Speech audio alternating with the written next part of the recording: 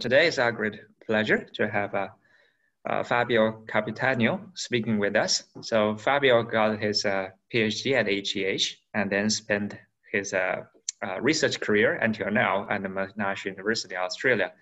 So Fabio has really broad interest in geophysics, including the Earth dynamics from the seismicity to climate interactions, from the mountain building to global plate motions. And I just read from his introduction from his webpage that with a variety of machine learning, with a variety of modeling methodologies, high performance computing, and lately application to deep learning. And the talk that Fabio is going to share with us is about the thermochemical lithosphere differentiation and origin of a cratonic mantle. And in our audience, we do have geophysicists and geochemists that are interested on this topic. So we're hoping that we could leave another 15 minutes for our interaction with our participants after your talk. So with that, I'll give the rest of the time to Fabio. Thank you very much, Shang-Chu, for the invitation. It's my pleasure to be here. Ideally, I'm not, but that's the situation at the moment. First of all, I'll have to disclose that I'm not 100% well today. I might sneeze, but don't worry, it's not COVID, so there's no need to leave the room. The weather is a bit uncertain these days, and eventually I got a cold. Anyway, so today, let me see if I can rearrange my windows this way. Yep. So today I'm going to talk to you about the results of a work that I've published lately, and perhaps also an extension to some other work that is ongoing. And my focus is on the differentiation of the thermochemical lithosphere and the application that it has for the tectonics and evolution of the early Earth. Today we're going to start talking about the origin of the cratonic mantle. So cratons in general, they might be not the most scenic place on Earth, indeed. This is an image of the Pilbara, which is quite bare and quite flat. Nevertheless, they provide some relevant information about the past. So essentially they record the processes that were active in the geological past. This is just a map taken from the work of Sintis in Tilly and shows a little bit the distribution of these blocks in continents that they can go back down to the Archean times, so more than 2.5 giga years ago, and reveal some and provide some information about the processes that were active there. There are some information that obviously are not direct, are indirect, and some are evidences that come from the xenolith, which are these inclusions in the lithosphere that come from the deep.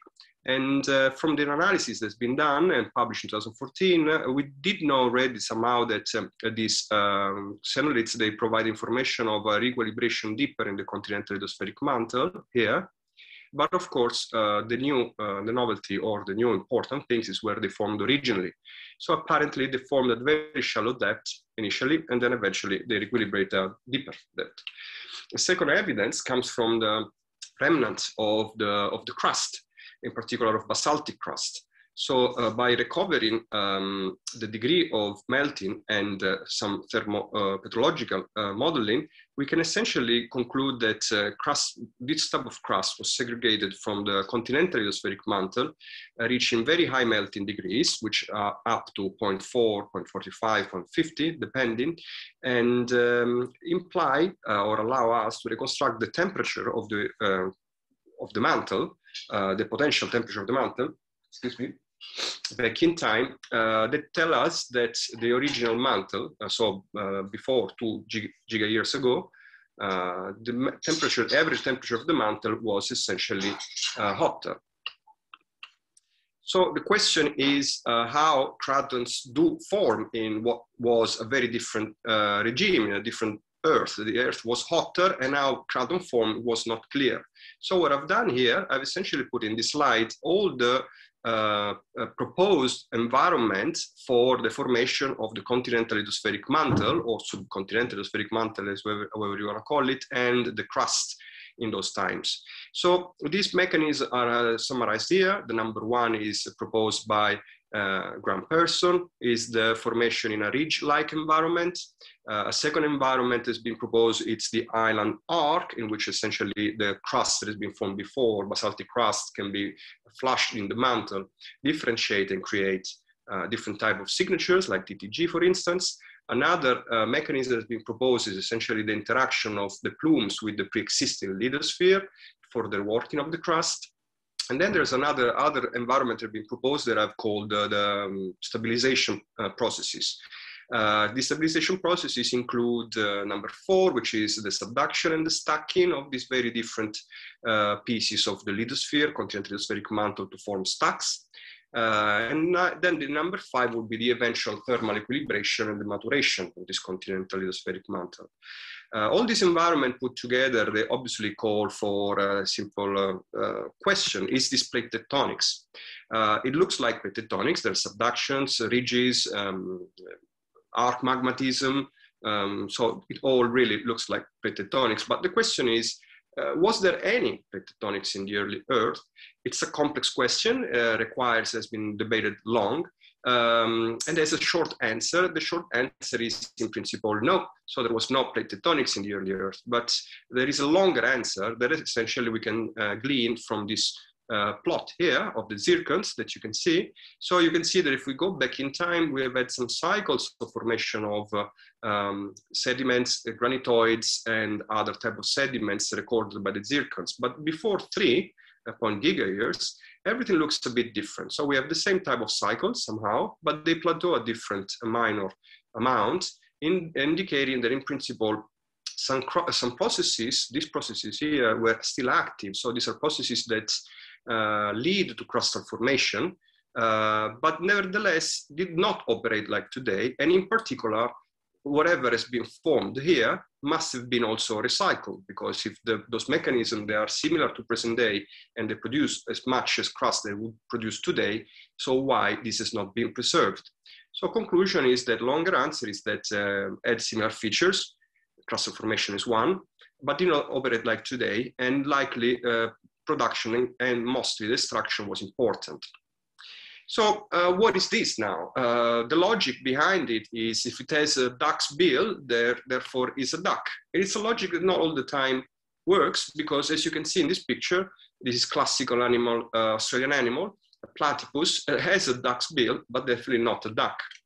So that's the logic behind our thinking, or most of the reasoning that we've been following.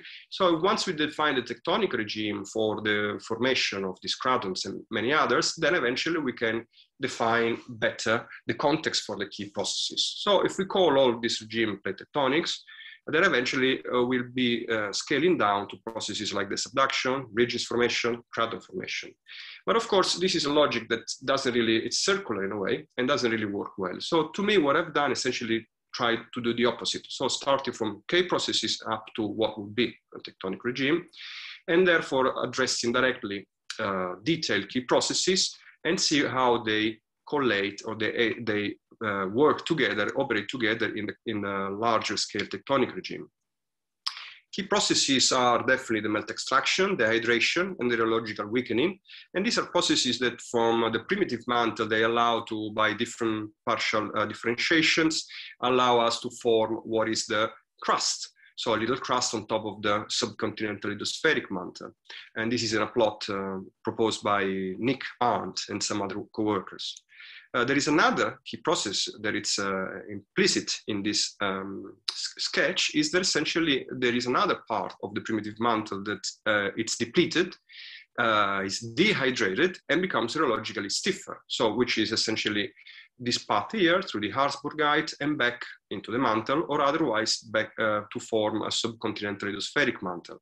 And these processes obviously are relevant for this portion here. The way we embed this type of processes in our thinking is essentially the following. So we can have a different geotherm that intersect the solidus here. They might have different height above the solidus, and therefore they might reach different melting degrees. And this law that I use also, I'll show in a second, I also use the equation of state that allows for the density. And this in principle, it's a concept that we can find applied at the ridge model proposed by Nick Arndt in his work here. Excuse me. Where essentially we go closer to a ridge or something that looks like a thinning lithosphere here, and we can have a melt extraction with the formation of the crust. And at the same time, we will have progressive melting. and the embedding eventually of this melt depleted residue in the lithosphere here. This is simply embedded in my numerical models, of which I'm going to talk about later on. And it seems like an obvious process here. So we have the formation of the region, this simplified model here, with some melting, and the flow is such that this melting eventually follow this path and enters the lithosphere. And these are the details of the numerical code that I use. And eventually we can embed this process here, this process here, so the proposed ridge model, into the numerical models. This melt depletion, another process that is important is that my focus is on the melt depletion and the stiffening. So it's an important process, as I said before, for the subcontinental lithospheric mantle, but it's probably has been overlooked a little bit. It's been proposed by Korenaga in many works, and it works like that. So have you seen this one? So we have a rise of the geothermal above the solidus, increasing depletion at 3 different levels here. And then what happens there that we can have a rheology that is dependent on the temperature.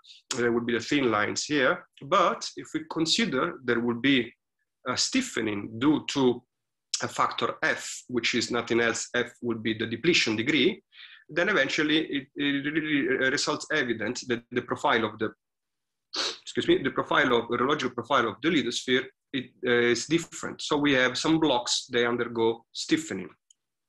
A second observation is that with thinning, so with this geothermal rise above the solidus in a way that is similar to the ridges, if you want, or continental rifts, what happens is that the depletion increases, and with increasing depletion, of course, increases also the integrated stiffness of the lithosphere. So you can see that the blue curve here, which corresponds to a very thin lithosphere, it's rheologically much more stiffer than the red profile, which corresponds to a thermally thicker lithosphere. So it's kind of counterintuitive, so it goes the opposite way.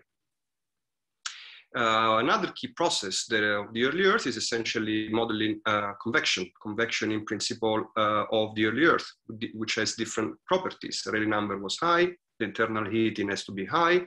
Present day, it's around 0.7, 0.3, and back in the Archean, Hadean, we could have gone up to 4 times present day, if not higher. Some basal temperature were higher.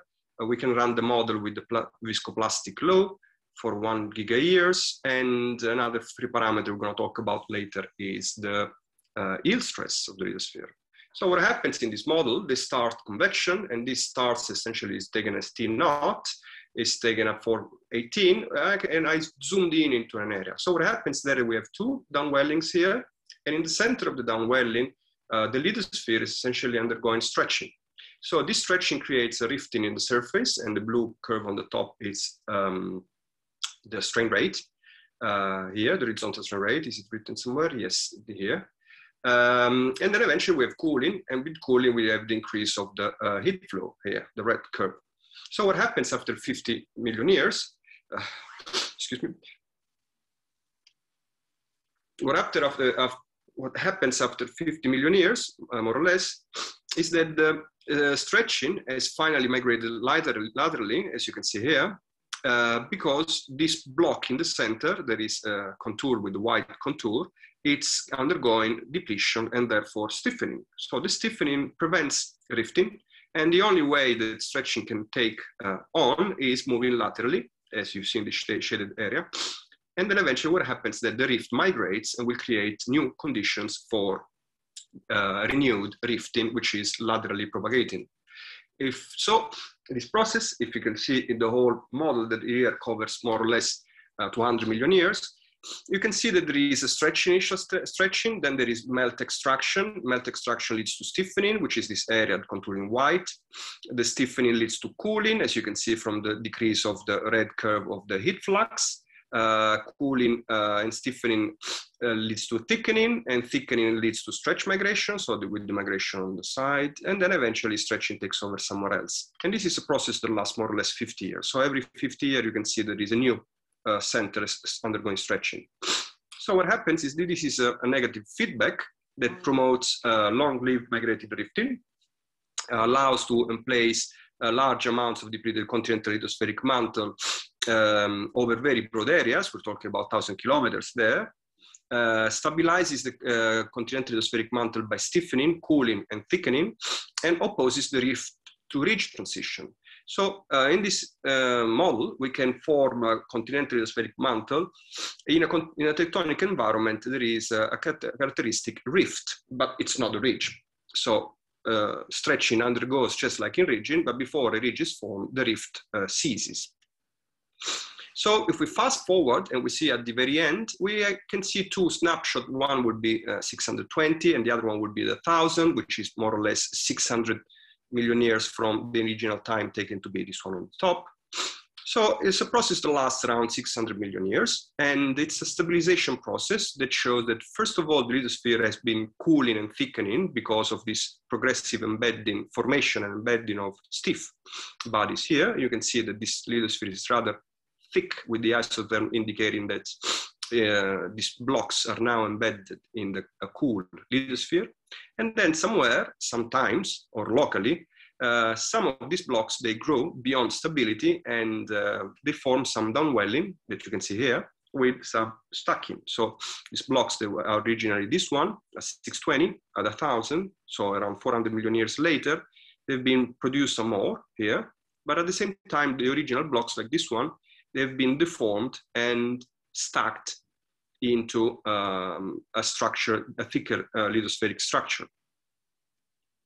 When we compare these blocks and the signature they have in PT to the condition found recovered from the Archean and Proterozoic cratons xenoliths, I put together two data sets, the V. Sintili and co-workers, and Irina Artemievas in 2006, and I plotted here a number of cratons. Some are Archean, some are not. But all of them, they show that they really plot on this part of the total. In gray would be the total range of geotherms that I found in the model, in my numerical model. And the colored block with Roman numerals are essentially the blocks that really underwent stiffening, melting depletion, and stiffening. So the real subcontinental lithospheric mantle. So if we see, they plot on the same trend, proposing a viable mechanism for the stabilization.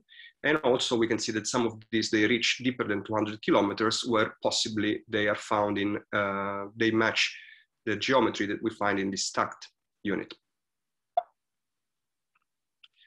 So talking about tectonic environment, the question would be now having a look at the melt degrees and volumes. I'm sorry, there is a misspelling here, it's melt degrees and volume.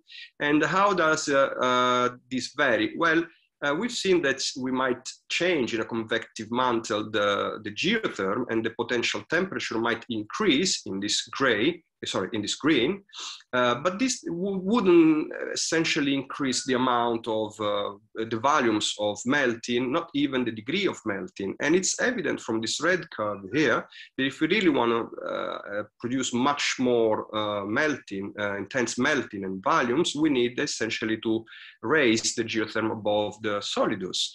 The best way to do it is to thin the lithosphere, and like it happens at rifts or at ridges, and the best way to thin a lithosphere is essentially by yielding. Therefore, it turns out that for the rheological laws that we've implemented, classical plasticity here, Byerly type or Drucker-Prager in this case, the cohesion, so the integrated strength of this lithosphere, or the total strength, however you want to model it, that would be a free parameter of relevance. And I'll show you what I mean. So imagine that you have a lower strength. This lower strength is going to increase the rifting, therefore the thinning of the lithosphere. And this one eventually is going to increase the depletion and the degrees volumes. I have three models here. They are the same models. The only difference, they last a giga year, billion year. In the numerical model run, but the only difference is that initial conditions are the same. The only difference is the yield stress, or in particular the cohesion, decreases. So it's very high on the top and it's very low at the bottom. All these values here, they are more or less like present day. So present day will be 50 to 10, 50 in the lab. Observation will tell us there is probably around 10 megapascals, if not lower. We don't really know. It's a free parameter. So what happens is if the yield stress is really large, you can see that there is a number of these depleted, and the depletion degree is indicated from pink to blue. Most of these blocks are pinkish. Some are blue, but most of these are pinkish. If we decrease the yield stress, we can see that major yielding occurs. So some areas develop some pinkish to blue melting. So these blocks, they undergo melting degree that raise up to 0.2, 0.3, 0.4. If the yield stress is really low, then you can see that most of these blocks, although the geometry are very similar, but they are larger amounts, so they are pervasive, and also the degree of melting, they are quite higher, and we also reach 0.4 and above. How do this model compare to the observations? Well, the observations are in these colored blocks from Herzberg, and this dashed line will be for Komatiite, which I haven't included. But you can see that this model, all of them, they fall in the right ballpark, and we have melting degree on the horizontal, and the potential temperature has been inferred for the observation and for the model in vertical. So the yield strength, as you can see, really plays a role in varying how much of the volume, of course, which is not represented here, but the degree. So the lower is the yield stress, the higher is the melt degree reached. And this is a critical parameter because if you can see, all these other models that had different yield stresses, they don't develop different potential temperature. So the potential temperature can't really tell us much about the rigidity or the plasticity of the lithosphere. Another important aspect, again, is when we look into the degrees we just did and the volumes, is that if we take the area integrated in the whole model at the end of the simulation in the area that you see highlighted in the red box, and we can plot it as a cumulative occurrence, then we can produce some plots that look like these ones. These plots, they might be familiar to some of you, and they're not different from the one that had been produced by Graham Person in his group, or also by Bill Griffin. And this very one, it's a recap of all the work that Bill Griffin has done and his group in the paper that lately came out by Taras Geria, Bill, Pershuk, and some other workers, in which essentially they show that the distribution in percentage of depleted peridotites. These depleted peridotites are very similar to, are conceptually the same that I've been showing you produced in my models. And when we stack them all together, we can see we can reproduce this shape that is very similar to the shape inferred for these many cratons here. Indicating some characteristics of environment that are similar, but also the distribution, the amount of the depleted, so this depleted will be above 0.3, we can reproduce only the same quantity only if the yield stress is relatively lower than what is constrained by the laboratory, but still into the range of what present day would be.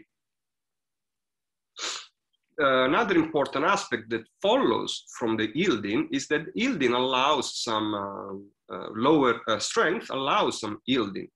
And even models that reproduce this lower strength, and a snapshot of the evolution that you see here that covers 60 million years, more or less, you can see many features that are the features that are classically reported for craton formation.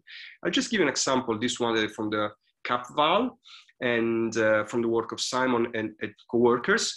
So what they reported major shallow melting over a very long time. And if you can see here, this classical sketch, it's very similar to the environment that are reproduced in the models. So essentially that emerges in the models. So rifting, propagating rifting that propagates laterally, but eventually you can see here, and creates a large amounts of depleted continental lithospheric mantle that eventually is embedded in the crust. Another features that this author highlight is an episodic subduction, which I've highlighted in orange. and where the pre-existing crust is taken into subduction, melt, and reworked into the upper plate. And you can see here that this is a classical subduction-like environment in which the magenta, which is the crust, is essentially taken into subduction, can melt, flush into the arc, and then eventually resurface. But you can see that eventually doesn't really last long. And the last feature that we can observe is essentially this progressive reworking. That in principle is environments minor reworking. There are processes that are possible here, where we have the rifting propagation. Then once the rift propagates and jumps here, is essentially rifting where an original crust was already formed. So this is an environment not for the formation of juvenile crust, but for the reworking of pre-existing crust, as you can see from the model. More in general, if you have a look at the long-term evolution, we have these features that are episodic plate-like motions here, as you can see that they vanish. And because they are episodic and these plate margins, like they vanish after a short time, these features, they remain as fossil tectonic features inside, embedded into the stabilized lithosphere. And so we can see that in this stiff, cold, stabilized lithosphere, we can see traces of rifting, but we can also see traces of episodic subduction quite clearly. These are, more in general, features that are reported, as I said, from many cratons, and this is another example for the Pilbara, where I always like to come back to, because it's here in Australia.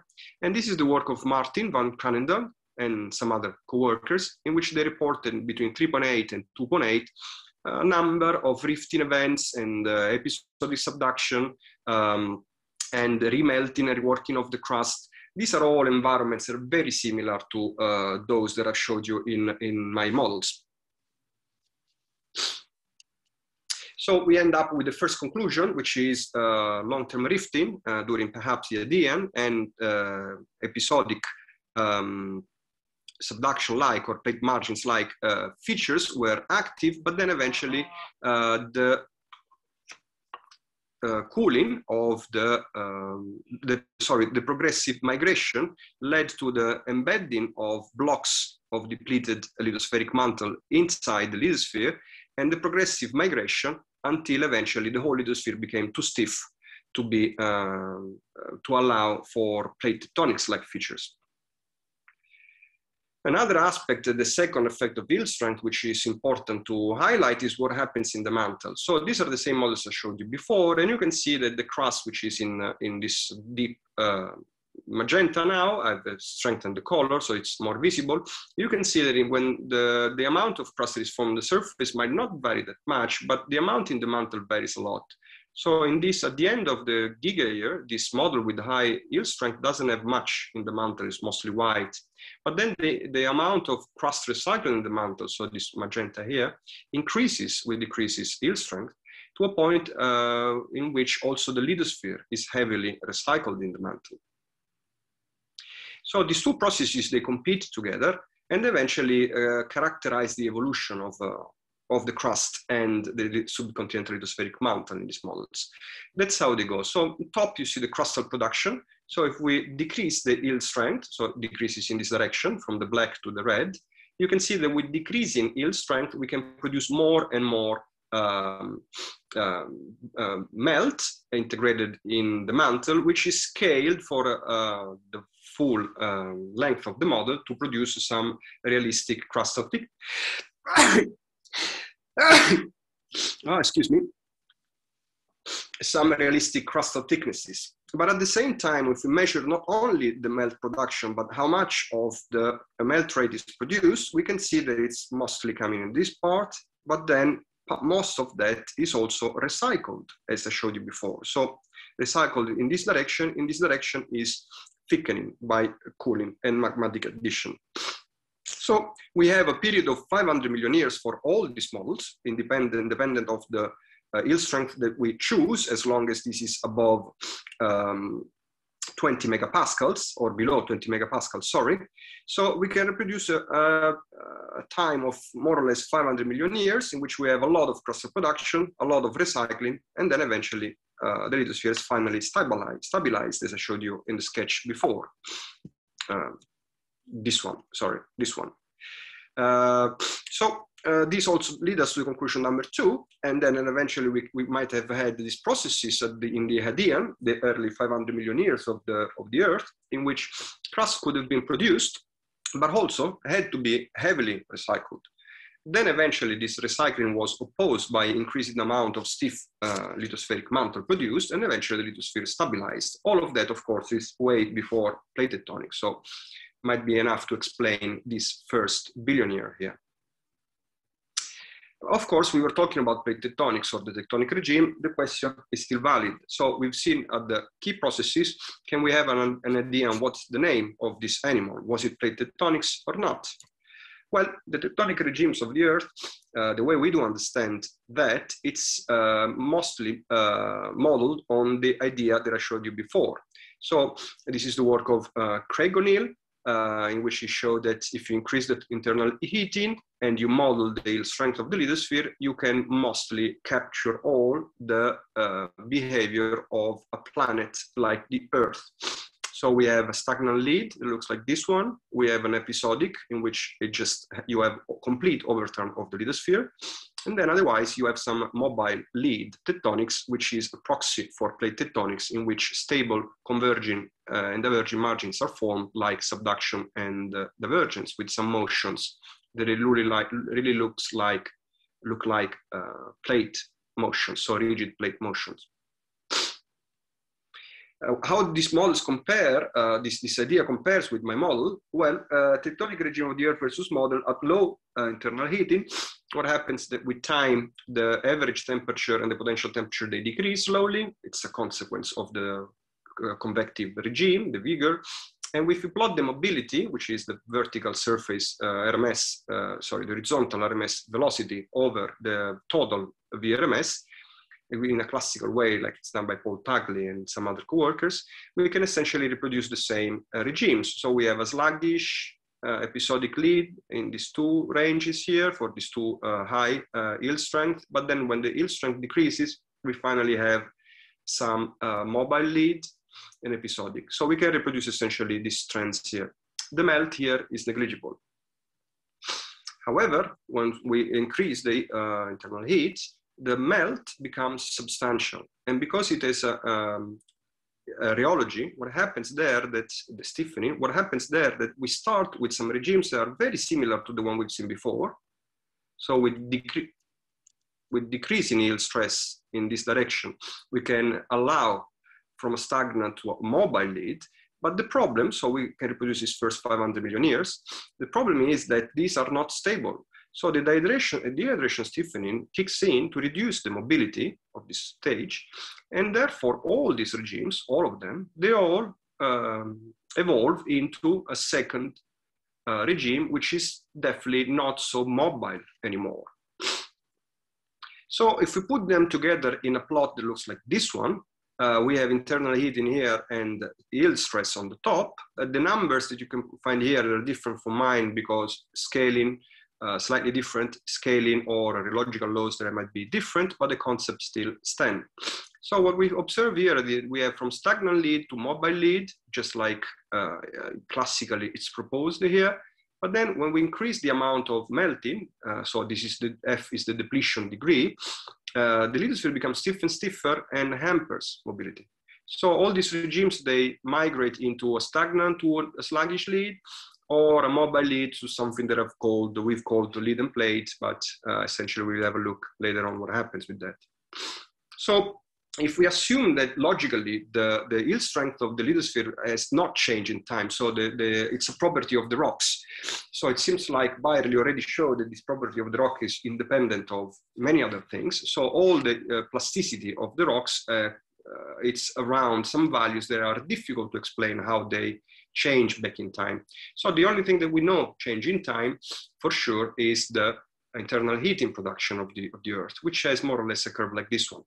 So if we take this model and we assume that the yield strength hasn't really changed much in time, the only thing that changes is the internal heating. So that would be the path the evolutionary Earth would have in time. So from same yield stress, more or less, but a high internal heating to low internal heating.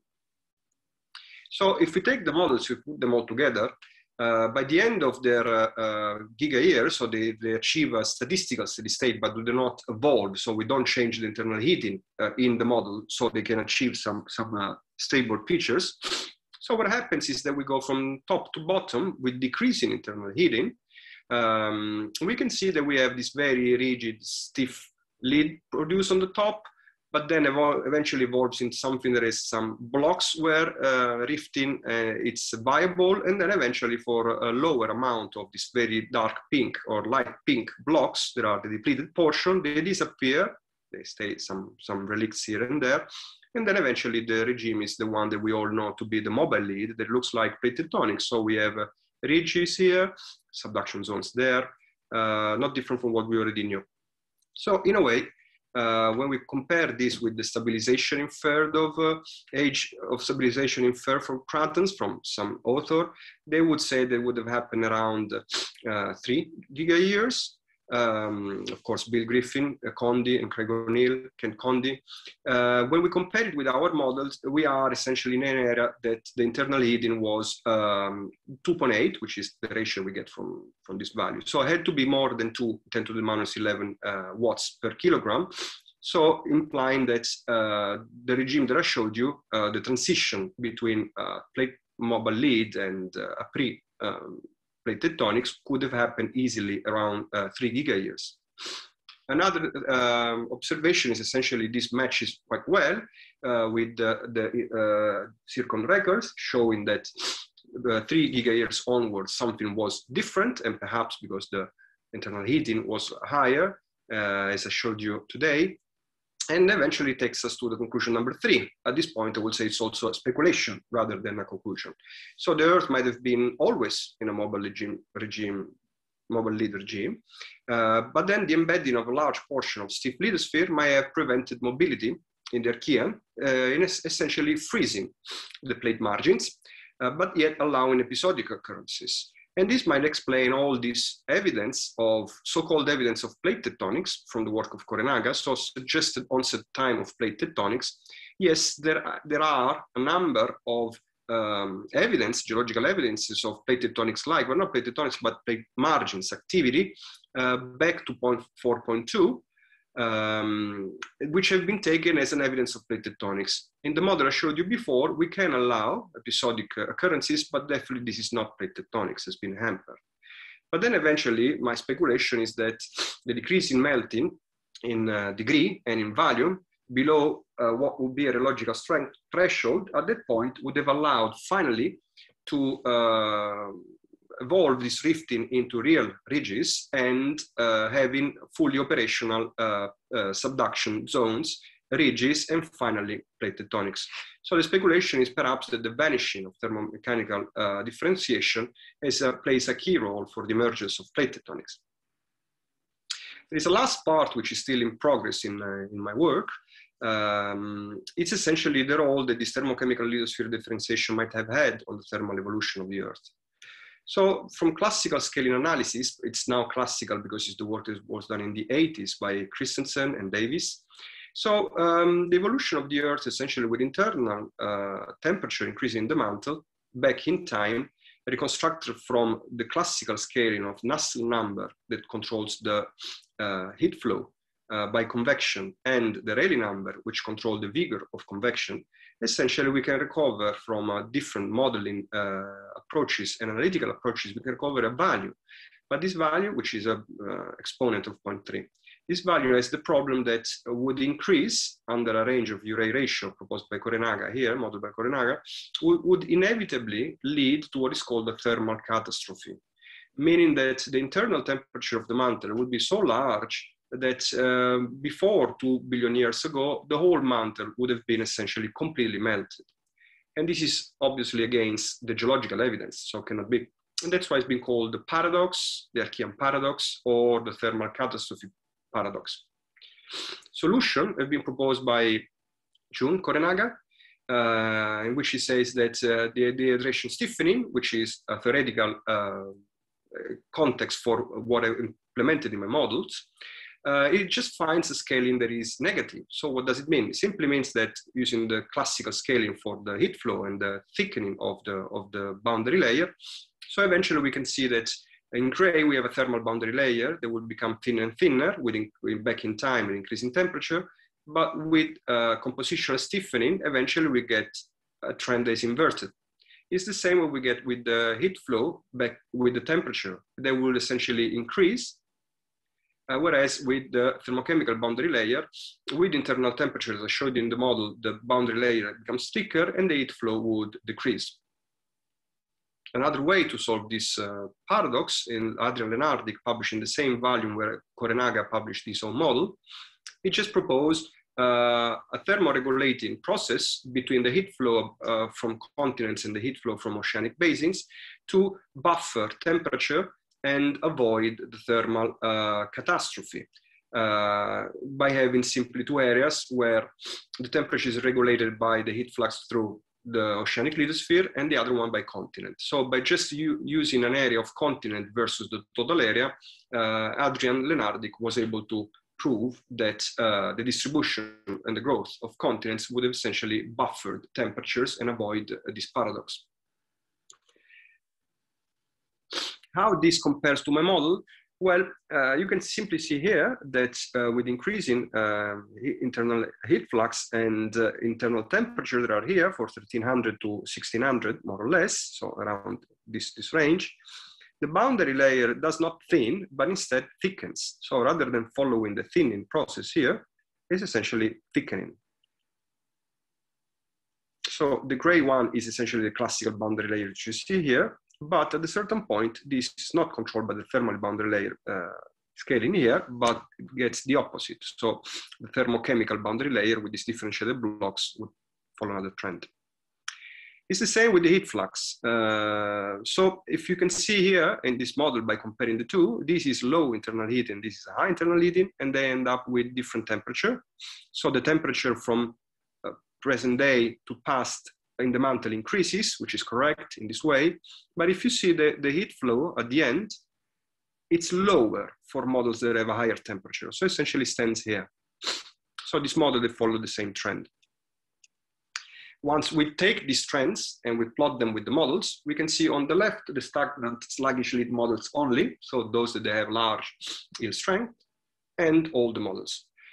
So if you take each one of these models, every dot is for every 50 million years. And what happens is that this model, they really follow the predicted evolution. So for low internal temperatures here, so low internal heating, they're color coded, this model, they follow the classical scaling that's been proposed, and that's fantastic. But the models, they have a larger internal heat, so larger temperature, average temperature of the mantle. They develop this thermochemical boundary layer indicated here, with the scaling of minus 0.15, beta minus 0.15, and eventually the model, they tend to align. So heat flux is the same, they align at the long term, they align at the long term, and it's the same with this Rayleigh number scaling, so where I can derive finally they can test this exponent. All the models, they do the same, but when we add also those models that are relatively plastically behaving, like the dots, they probably can have a different type of scaling for the boundary layer modeling. And this was already proposed by Christensen. So the beta exponent, can drop to 0. So I'll conclude with the last part, the last conclusion, or perhaps if you want another speculation, is that these models here, they reproduce 3 different types of heat flow exchange. In this range here, for low temperature, we have a thermal boundary layer and everything works beautifully like proposed by scaling analysis. So you can see the heat flux here in red, it goes from very high to ridges and follows the classical oceanic profile. So scales with the square root of the age of this oceanic boundary layer, and then eventually we reach a subduction zone. On the very other end, we have a thermochemical boundary layer fully fledged, as was proposed by Korenaga, in which overall, over the whole surface of the Earth, ideally of this planet, we would have a very low heat flow, note that the scale here is different. This goes up to 120 milliwatts per square meter, and this goes up to 80. So we have an average consistently low heat flux above the surface, whereas somewhere in the center, B, I don't have the plot because it's still work in progress, but you can see there are areas that have this characteristic low heat flux that would be around these values here, 40 milliwatts per square meter, but also in between we can form some areas in which the lid is so thin that the heat flux will essentially be very large. So at this point, this is very similar to the idea that Adrian Lenardic has put back in 2006, sorry. More in general, what I propose to you today, it's something that has been speculated already by Moore and Lenardic before me, and perhaps also someone else, in which the classical mantle temperature and heat flux is not the one decreasing from large value of mantle temperature and heat flux down to present day, that would be essentially the green, but instead is follows down with the heat production decreasing, and then eventually follows this negative slope, which is the thermochemical boundary layer. So this thermochemical differentiation, it's also a way to explain, embed together different theories that have been proposed to avoid the thermal catastrophe, and they apparently work well together in the models that I showed you today. I'll finally conclude, and the thermochemical differentiation, the condition comparable to the Earth, they show that the dehydration stiffening favors long-lasting rifting, but no ridges. The migration, then followed by migration and cooling, finally stabilizing the subcontinental lithospheric mantle in cratons. Second conclusion is the competition between these two, formation and recycling, may account for the formation and the complete disappearance of the Aegean crust. The other 2 points are rather speculation. And as I showed you, the vanishing of thermochemical differentiation finally could have allowed the transition, the emergence of plate tectonics. And the last one is the one that I just showed you, that perhaps this could be a viable way to avoid the thermal catastrophe, explain the thermal evolution of the planet in a different way. I'll stop it here, and I hope that you're still bearing with me, and I'm happy to take questions if we have time. Yeah, we have time. Okay, very good talk. And now it's time for questions. So Chen-Ming, are you going to ask a question? Yeah, feel free to open your mic. Hey, Fabio. Thanks. Hey. Grazie mille.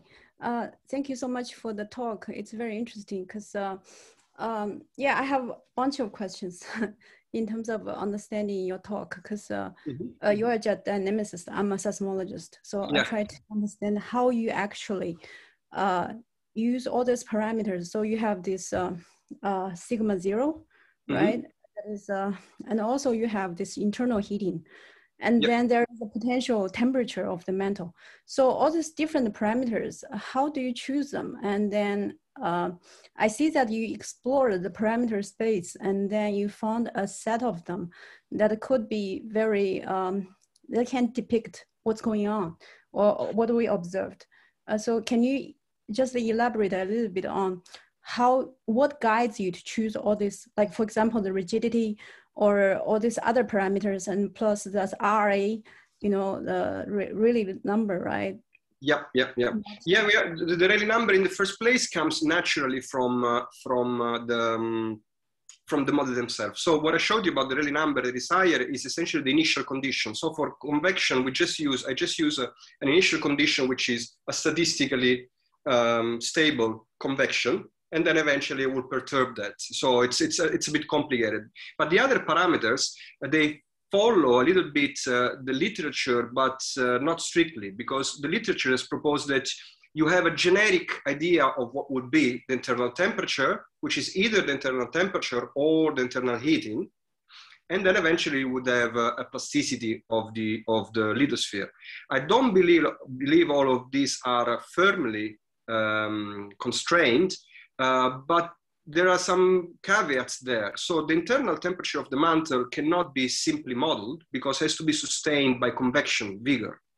So my logic is not addressing the internal temperature of the mantle, but the convective vigor of the mantle, and the temperature is essentially a consequence.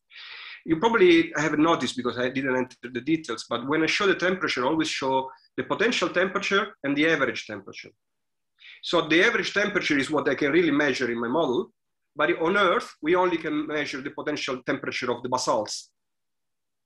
But the models, they would have two different values. So in order to compare it to the observation, we have to somehow broaden up the parameters that we propose from the models. For the lithosphere, a classical approach to the lithospheric rigidity would be two. One is the cohesion, and the other one is the frictional slope, so the slope of this Byerlee law. To be honest with you, this is purely numerical. They don't have an equivalent on Earth, meaning that we don't really know exactly on Earth which one of the two parameters would be relevant. To me, the most relevant is the cohesion, because a depth dependency is key for the melting. So if you really want this lithosphere that they stretch from the bottom, then the depth dependence would be critical. So these are simplified models that are somewhere in between a scaling analysis and a more realistic model. But I can talk forever about that, but there's really, the take-home message is much more general on what would be a regime of the Earth rather than constraining the values. I see. So it's more like a back of envelope kind of calculation. It is. Yes, it is. Thank you. Of course, I mean, the values I use are realistic and quite well constrained, but how, you know, they compare to the Earth, that's the question. I see, yeah, thank you. Okay, more questions from me? Okay, I'm gonna read a question from the audience in the chat box. Yep. And he would like to know if the assumptions in conclusion 3 could be used to explain the absence of plate tectonics in other planets such as Venus. Absolutely, that's a very smart question, and this is essentially, who's this, Tuhin Chakraborty? Yeah, this is essentially something that I'm working on. I haven't presented this today because probably would have been too astray, but Venus is definitely something I'm working on at the moment. In particular, this unzipping of rifting and the production of very large, thick lithosphere, they're very buoyant, produces a gravity signal that is very similar to the Terre highlands in Venus. The regime is more or less the same, so the question eventually is whether Venus looks like the Earth. Some authors have proposed that the Venus today looks like the Earth in the Archean, and I would agree with that. Okay. Okay, so Tuhin is from Indian Institute of Technology. So next question from Yunfeng Chen, who is at Zhejiang University. Here's a question about lithospheric thickening. So how thick the craton can be during the Archean stiffening process based on your model? The answer is very simple. It's so simple that I haven't even put that in the talk, but as Korenaga has done this calculation before me, so in principle, the thickening of the lithosphere, the melting of the lithosphere, it's started by the intersect of the geotherm with the solidus. And for internal temperature, they are up to 260 degrees higher than present day. The depth, the intersect is at 260 kilometers. So we can have melting, extraction, and depletion starting from that depth. Obviously, eventually we are in rifting, so eventually this lithosphere has to cool down. But by simply considering that the decreasing of temperature decreases in time, so from back to present day, the intersect of the geothermal with the solidus, we can simply recover the decreasing of the thickness of that is observed from Archean to present day. The point is that we couldn't explain it somehow. I do believe that Jun Korenaga models works perfectly fine. And when I tested this in my models, I can apparently get a better understanding of many other processes. I cannot explain everything, of course, but I think it's really working very well in the context of the evolution. Okay, so next question is from audience LC, and thanks for your nice talk. And I wonder how the Urey ratio would vary with time in your model, and how your model predicts the variations of continental crustal thickness. Yeah, well, it's another good question. I've calculated this in my models. The problem is that it's still work in progress, but indeed the Urey ratio would change. The Urey ratio would change. How does it compare to the published models? I still don't know, because I'm still working on it. But I have to be honest there, I'm not really sure that it's going to be a viable answer, because my approach, as I was saying before, was explained before to Min, this is, in a way, they are back of the envelope calculation. In another way, they are comparable to scaling analysis. The scaling analysis is always done in Cartesian, but the real thermal regime of the Earth in Cartesian, it's a bit skewed. So we should have spherical models. So that's the limitation. So I've had some estimates of Urey ratio, but because the thermal regime of my models is not the one of a sphere, I am not really confident that I would have good understanding. But yes, the question is really very relevant. It's very relevant, and this is also something I looked into, try to answer another big question, but no, I can't. Okay, another question from the audience, Jeff. Thanks you for your talk. I have two questions. And the first, how will the friction coefficient influence the model? Yeah, well, that's another important question, and thanks, Jeff. Very smart question, because as I said before, there are two approaches there. One group, Slava Solomatov, Lewis, Moresi, they would essentially use a frictionless lithosphere, so essentially a vertical strength profile. Whereas some other groups, they will consider the friction, so the mu, the coefficient of increase with depth. So the friction coefficient influenced the model in the way that it would essentially drop the whole profile. So I've kept the same depth dependence in the strength profile, and the cohesion drops down, as opposed to other models that will leave one like that, or otherwise they will leave a cohesion that is constant and will change the slope, the mu. So there's not much difference in the regimes, because different regimes can be reproduced with different approaches, but there is a very big difference, which is essentially in some features, some tectonic features that are produced as opposed to others. For instance, we would not have rifting. So without a depth dependency, we will not have rifting in the way that it comes out in my models. Overall, the way the friction works is that you drop friction or strength, and you go from a stagnant lead to a mobile lead regime. And the second question is, will the mantle continue to melt if it's very depleted with security depletion of depleted rocks? Yeah, exactly. That's another important question. What I haven't done is essentially, I haven't accounted for, so my system is closed, meaning that the amount of melt that can be produced is always the same. We don't go through refractory processes.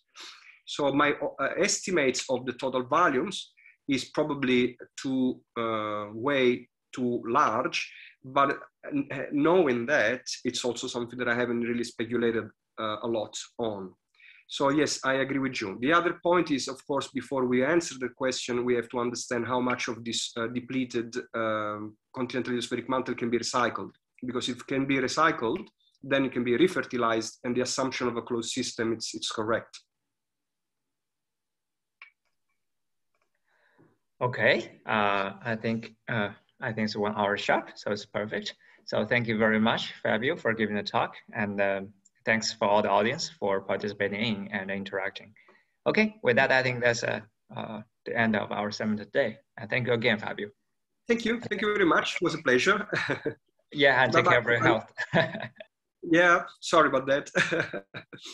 No. We really appreciate that you gave the talk. Thank you very much. Yep. I hope to see you face to face soon. Yeah, probably in 2022. Yeah, international traveling will still be very difficult in 2021. Yeah. Oh, yeah. But all the best. Okay, you too. Okay. Bye-bye. Bye.